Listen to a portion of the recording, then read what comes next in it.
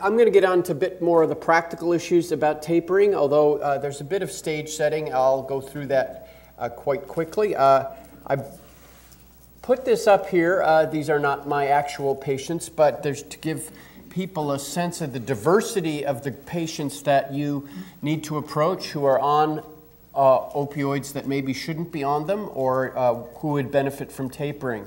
And each case is different according to who is actually on the drugs.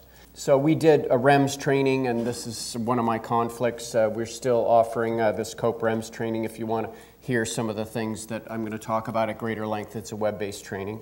So I'm going to briefly talk about the first couple of things about what do opioids do and who gets them, and because that somewhat sets up the kind of issues that Jane talked about, and then we'll get into some more details about how you support discontinuation or tapering from opioids. So I like to remember Thomas de Quincey, who wrote the Confessions of an English Opium Eater. Oh, just, subtle, and all-conquering opium. We think of it as conquering pain, but it conquers the person, too. It conquers everything, and there's no more stern taskmaster than that. I think we've heard a lot this morning about how overwhelming it can be as an addictive substance in the population as a whole. So I wanted to emphasize that, and I'm a little challenged here with my list, but let me say that we have typically, classically thought of the endogenous opioid system as serving an analgesic function. And I really like that picture of the lion in chase is not going to feel any pain, nor are people who are running away from the bear that's chasing them or the lion in states of life-threatening circumstance. The evolution has wisely given us the capacity to suppress pain till we're in a situation of safety. And I'm sure a lot of the healthcare providers here know the familiar story of somebody in a traumatic accident who says, I didn't actually feel pain till I got to the ER. Because before they got to the ER, something more important was going on, which is that they might die. And we used to try to test that with rats by throwing them into ice water and forcing them to swim. They thought they were going to die. But what in fact happened was their opioid system just dumped all the opioids into their body, into their bloodstream, and they had profound analgesia. So that is what we kind of know and expect from the endorphins, but it's really important that we understand that the endogenous opioids do a ton of other things because it will help us understand what's at stake for tapering.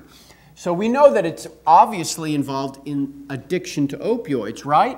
But if you listened carefully, you heard Melissa also saying that naltrexone is not just FDA approved for opioid addiction, it's approved for what else? Alcohol. Why is it approved for alcohol addiction? Because alcohol reward is ultimately opioid mediated.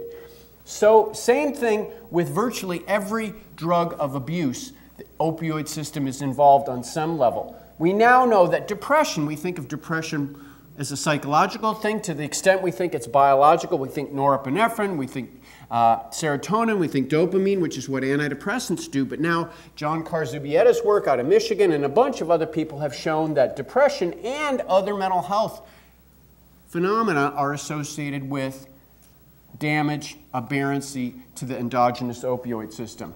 Depression, stress, borderline personality disorder, cognition, learning, and memory are all tied in with that. We all know that heroin addicts have no sex drive, right? They're unable, they have hypogonadism. But in fact, all sorts of endocrine and sexual and fertility functions are tied with the endogenous opioid system. Jane hinted at the fact that our very most basic social bond is the maternal-infant bond. And it has been shown in both mice and primates to not form if you block the functions of the endogenous opioid system. So we think people who are taking opioids to address their social pain, their broken social bonds, are abusing it, whereas people who are taking opioids to address their physical pain, the fact that they have a broken leg rather than a broken heart, they're using it as opposed to abusing it. But from the standpoint of the endogenous opioid system and its evolutionary history, both are completely legitimate functions. That is, social bonds and analgesia are both functions of the endogenous opioid system. Goes on and on. Gastrointestinal, renal, cardiovascular responses. So there's a lot of things that are going to happen as we drown the system in exogenous opiates and we start taking them away. It's a challenging situation on many levels. And this is just a picture showing that mu-opioid receptors are not limited to the classic sensory regions like the thalamus, but regions of the brain that are really subserve emotional functions, the cingulate, the caudate, the amygdala, which is a source of mood, anger, impulsivity, also very heavily laden with mu-opioid receptors. So I'm going to quickly review a little bit of pharmacoepidemiology. We know that long-term opioid therapy was escalating at least through 2010. Maybe it peaked in 2012. The vast majority, but it's very important to think about that the long-term opioid therapy population is highly self-selected. Most ideal candidates for opioid therapy, the ones that you're supposed to put on opioid therapy, quit. The older patient with focal pain in their knees, they don't usually like opioids. They quit them. Unfortunately, the 3/4 of patients started on extended release or long-acting opioids don't fill a second prescription. So even the people we try to give OxyContin say no thank you. Most do. And unfortunately, of the people who do continue, they're a self-selected group, and they have a lot of characteristics that make them higher risk. They have a lot higher substance abuse and mental health disorders. They're quite common in long-term and high-dose users. That's been demonstrated in multiple health systems.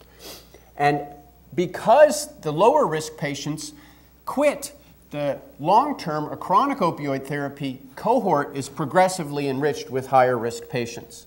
So I've called that adverse selection, and it means that despite all the treatment guidelines that we've seen that urge careful selection of opioid patients for long-term opioid therapy, what we do is actually get the opposite of adverse selection, where we get a pairing of the very highest risk patients with the highest risk regimens, which I think plays an important role in linking the trends in use, abuse, and overdose. Who discontinues? The fact is that most people quit before they get to 90 days, but once you get to 90 days, not that many people quit. It's a pretty important decision point where the people who get to that point are, I think, locked into this dependent, self-perpetuating nature of opioid therapy. And a couple of studies have indicated that, unfortunately, not good things. High dose, evidence of opioid misuse predict who goes on. We did a repeat study with a nationwide VA study where, once again, of the people who get to 90 days, 70% continued for years, predicted by high dose, multiple opioids, multiple pain problems, tobacco use. Although, unlike our non-VA sample, other substance abuse and mental health disorders didn't predict. I think that's because the VA is kind of more on top of that than other places. And other prospective studies have shown something similar. So the long-term group has multiple problems. We just recently did a study where we randomized patients to an opioid taper support program. It's a little hard to read this, so I'm going to talk about the program elsewhere. But let me give you the rationale behind our support intervention. So it turns out, even though this group is bonded to their opioids and fearful of getting off of them, a lot of them are quite ambivalent. We did a study at Group Health in Kaiser where even among the patients who said these opioids, this is just long-term users, nearly half, 43% said, I would quit if I could, even if they said that the opioids were helpful for the pain. So it's an indicator of a lot of ambivalence. Even the people who are on would love to be off if they felt there was a viable alternative. I mean, my favorite analogy, in many, many ways, opioid cessation is like smoking cessation. Same repeated attempts at failure, same ambivalence, same emotional issues. And one of the huge things is that people have great fear of pain and withdrawal symptoms. I mean, you have to remember, this is a very select group that has kind of been brought to their knees. You know, their life has been stopped by their pain, and they feel like they're surviving, and you're raising the prospect of a life completely stopped, again, at least to them. It's interesting, but I think the fear, I'll show you some data about this, but the fear of pain and withdrawal actually ends up being much more important than actually what they experience, the pain and withdrawal symptoms. And what we've decided based on other work in pain self-management is that we're going to have to do two things for our patients. First of all, we have to establish the importance of tapering, that this is something that's important and worthwhile to do. We have to engage you in the process as this is a voluntary program. You have to want to do it. And then you have to believe that you can do it, that there is some possibility of success. That, you know, I mean, you may want to do something you think is impossible and you're not going to go forward with it. But if you think it's important and you think it's possible, then you're going to go ahead with it. So what did we do in this trial? Prescription opioid taper intervention, that's why we called it POT. So we had an engagement strategy. One thing we did is we screened patients with a scale that I developed with Michael von Korff called the Prescription Opioids Difficulty Scale. And it is a scale, you ask the patient about the problems that they're having with their opioids. And it turns out to generate two scores. One is psychosocial problems. So the people will endorse items like, these pills are making me sedated. I'm depressed because of these medications. Or I have other problems. Also, we have a scale of opioid control concerns where you talk about, oh, I'm worried about controlling my opioid use. My wife thinks I'm addicted, etc. And we showed that that is independent of actual substance abuse diagnoses. So what we did is we asked these people in order to elicit from them the downside from their point of view of being on opioids. So they have a lot of problems that they will actually tell you about, maybe more so on a questionnaire than face-to-face, certainly before they know that you're going to start talking about tapering, but they'll volunteer that they do have troubles. We had an engagement video. We videotaped 3 patients who had successfully tapered off opioids, because I think that many patients don't actually believe that it's possible. Or they've never seen anybody that's successfully tapered. And so actually seeing somebody talk about the fact that their life is better now that they're off opioids was telling. Particularly because we followed it up with a motivational interviewing session where using both self-solicited and then the fact that they'd viewed the video, we used those as primers for the pump. And then our PA talked to the patient about their own interest in tapering and their own aspirations for being opioid-free as a way to launch them into the process. Then, because I'm quite convinced that in many cases, these opioids are in fact serving as treatment for psychiatric problems, PTSD, depression, anxiety problems. Even if they're on psych meds as well as the opioids, oftentimes I found that when you pull off the cold, wet blanket of opioids, a lot of things can come out. I mean, classically, the symptoms of opioid withdrawal are anxiety and insomnia. But people with underlying psych disorders can be getting into stuff that's more serious. Their PTSD can come back, they can become suicidal again, they can start having panic attacks again. And what we tried to do was anticipate that, provide people relief with non-opioid medications, generally antidepressants. The thing I used most often was nortriptyline because it does promote sleep continuity, it does relieve pain, it does relieve depression and anxiety, and it doesn't often exacerbate PTSD much. So it helped, and we very closely tracked both prior to the taper and during the taper anxiety and depression symptoms. And I'll tell you that we found that virtually nobody got into trouble or had a big pain escalation during opioid taper unless they also had an escalation in depression and anxiety symptoms. They come together. Then after we did that, then we used a program of skills training, pain self-management skills training developed by my colleague Judy Turner, who's a very accomplished pain psychologist, following cognitive behavioral therapy principles, giving people some tools to address pain flares, to help them feel not powerless in the face of their pain problem once we begin to pull away their opioids. So that, as I mentioned, was adapted from full-fledged chronic pain CBT delivered by a psychologist, but we were interested in something that might be more generalizable into the primary care context, so we had it delivered by a physician's assistant. It included pacing, relaxation training, flare management. Then let me talk about our taper schedule, because I think part of it was very well thought out and part was not so well thought out. So initially, we thought that we could do 10% a week. When we had been tapering patients during my early career in our inpatient and then day hospital pain program, we managed to use a methadone blinded pain cocktail to taper people 10% a day. So we thought 10% a week would be fine. It turns out to probably be too fast for many people to be tapering on an outpatient basis. But which is the part I got wrong. The part I got right was we said to all the patients that if it's going too fast for you, you can pause. You can say, I don't want to go down this week. This is challenging enough for me, I don't want to go down any further. But we did not allow people to raise their dose. I mean, once the dose went down, it stayed down. Well, they could, of course, leave the study and go back to their doc and get more meds. But it went down, and then it could stay there. And in fact, we had people go down a little bit, and then they just stayed there for the rest of the study. But a lot of times, in a few weeks, they were ready to go down a little bit more.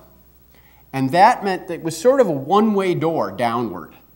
So it didn't go back up and down, because just like pain patients who get boom and bust activity, I think there's a real tendency to go kind of boom and bust on opioid dosing as well. And that seemed to be workable. It didn't force people into a feeling of being out of control, because there was like inexorably being forced down every week. On the other hand, there was progress being made. You know, as I tell people a lot, I don't care what your rate of taper is as long as the slope is going down.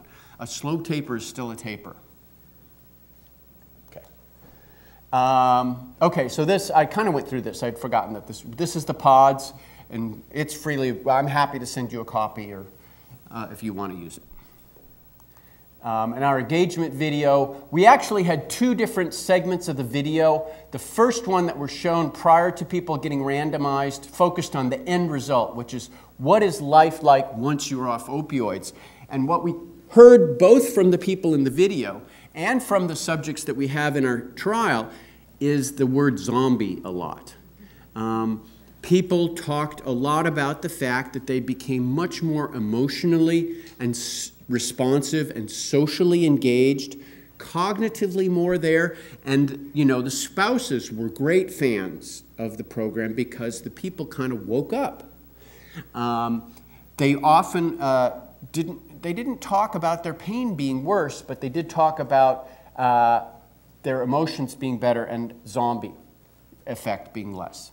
And then once people were randomized into our taper support, we had a second video that focused kind of on the process of tapering, like what are the challenges of going through opioid taper. And they did talk about difficulties with increasing pain or insomnia or anxiety or depression and how they dealt with it, because obviously all these people succeeded at that. They successfully completed taper. So just to give you a glimpse into our process, this is a study flow sheet about how we tracked patients through our taper. This is a patient who started out on 160 of methadone and 32 of Dilaudid. This is one of our highest dosed patients when they started. So starting morphine equivalent dose was 2,000. This person obviously had some other mental health issues. She was on diazepam, venlafaxine, and tizanidine, and trimethylbenzamide already. And this is how we went. These are the session numbers. We basically had 15 sessions with her. This is at baseline when she was on 160 of methadone. You can watch Almost everybody in our trial, we gave them a choice of tapering long or short-acting first. They chose to taper the long-acting first. And you know, with the methadone multiplier effect, as you bring down the methadone dose, that changes the MEDs in a major way quite quickly. Her Dilaudid dose stayed the same throughout the whole trial, but we got her from 160 to 50 of methadone. So a couple things to note. A, the long-actings came down, and B, she didn't get completely off. I mean, we didn't, quote, complete the job, and we didn't insist on it. Way at the beginning of our trial, we knew we had to either, you know, decide that people were going to get a time-limited intervention or that we're going to force everybody off, and we just decided we're going to get as far as we can in what was essentially 22 weeks. We also tracked depression scores, and as you can see, 16 is in the moderately depressed range. That's where this person started, and this person did get her meds adjusted, but she's already on a very high dose of venlafaxine, so not super easy to improve depression treatment. But as you can see, her depression scores went up for a while, then went down, then came up somewhat again, and her anxiety scores did somewhat the same. Pain intensity, right? Pain's supposed to get worse when you come off opioids. She started at a 6, she ended up at a 2. Pain interference, she started at an 8, she ended up at a 2. So, I mean, I don't know that we really understand what the whole process of opioid taper is, but it's not as bleak as most patients think it's going to be. This is another patient who came in on 120 of OxyContin and then another 80 of oxycodone. And as you can see, this person got down only a little bit on the OxyContin and also just a little bit on the oxycodone. However, depression got a lot better, anxiety got a lot better, pain intensity got a lot better, pain interference got a lot better. So I would say our impressions from the trial process is that I'm impressed as to how similar opioid cessation is to smoking cessation. It's a lot tougher during the process, less so long-term, although to be honest, we don't have great long-term data about how things. Insomnia and anxiety emerge during taper, sometimes more substantial issues with depression, PTSD, and borderline. We relied on nortriptyline and other psychotropics. We definitely did not add benzodiazepines. We discouraged them trying to do the 2 tapers at the same time. We basically just kept that stable. We use early taper to build skills and confidence. And patients limit their opioid taper for many reasons. They just don't, they can't take it all at once. But pain per se was rarely the only reason. So what results did we get? We're still analyzing the data. We have some missing data problems and some statistical challenges, but we're in the middle of writing up the trial. Let me just give you some hint of what the challenge is. We got referred 145 patients as eligible and interested, but we only randomized 35. That's, I think, an index of how ambivalent and fearful this group is, because 3 out of, you know, I told my doctor I might be interested, but now that you're asking me to start today, I don't think so. 35 said yes, you know, a few were ineligible, but most declined. So it was a group that was female, middle-aged, and white, basically. They were pretty long-term opioid users, about 11 years, and relatively well-educated. A little over half had at least some college after high school. They were on a fair bit, 200 in the taper support group, about 240 in the usual care group. And when we looked at the dose, the 2 groups, what is the final dose in one group compared to the dose in the other group, adjusted for the baseline dose, we didn't quite get to statistical significance. P is 0.1, not 0.05. However, if we look at it somewhat differently, and I can't exactly explain to you why one works and one doesn't, but we were able to accomplish a 46% dose reduction from baseline dose in the taper support group as opposed to 18% in the usual care group. So about 3 times as much on a per patient. Probably even more interesting is the fact that in both groups, non-significant, but in both groups, pain scores went, what rhymes with clown? Down. So the taper support group went down from an average pain score of 5.7 to 4.7, and the usual care group went from an initial pain intensity score of 6.3 to 5.8. Interestingly, pain interference declined significantly in the taper support group. So they reported a pain interference of 6 out of 10, and it went down to 4.5. The usual care group didn't change much from 6.6 to 6.4, and these two groups are different. So the trial, in the context of overall policy, it's difficult to recruit. I think we would need to, if we're going to do a bigger trial, we need a more robust engagement strategy. We're debating about whether to include people who have a more compelled, less fully voluntary taper, because particularly I think in safety net clinics, a lot of the tapers are not fully voluntary. We have to figure out how to really get a taper support strategy that would be useful to the broad population. So as Jane made the point, opioids have diverse and important functions, and so opioid tapers can affect many different functions and present patient with many challenges besides escalating pain levels. The epidemiology of long-term opioid use suggests opioids are treating various mental health and substance abuse problems.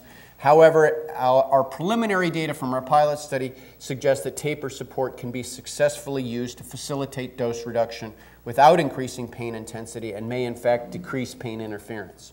So, thank you.